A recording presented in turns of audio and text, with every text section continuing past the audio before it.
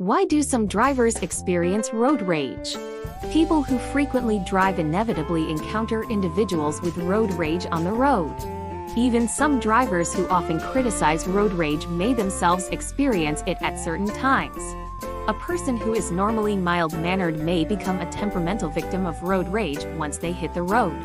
Why will this occur? In reality, everyone sets boundaries for themselves. While these boundaries may not be physically manifested, they exist on a psychological level. This is because we have a sense of self-preservation, and we feel safe only within our own territory. If someone intrudes into our territory, we feel angry and want to retaliate. In situations where we are not driving, our territory is limited to a very small area around our body. However, when we get behind the wheel, the car and its surrounding area become part of our territory.